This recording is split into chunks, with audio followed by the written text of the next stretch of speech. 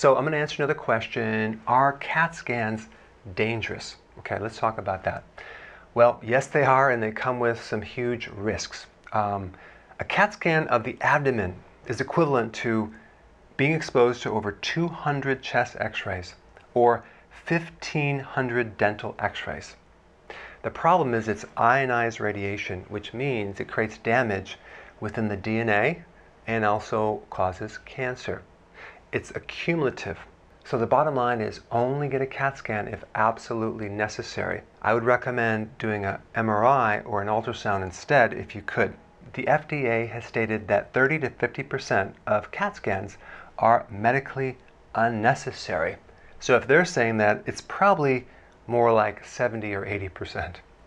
Now here's the problem. The cancer that you would get from having all that accumulated radiation is delayed. It doesn't show up right away.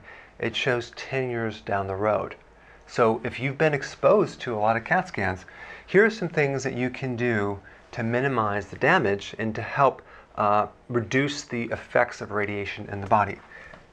High quality sea kelp is really good to counter the radiation. Spirulina, wheatgrass juice, chlorella, extra virgin olive oil, cruciferous vegetables, sprouts, especially the cruciferous sprouts, green tea, curcumin, and there's many other superfoods that can help you. So it's all about balancing the accumulation of radiation and doing things to actually protect the cells against the radiation as far as your diet.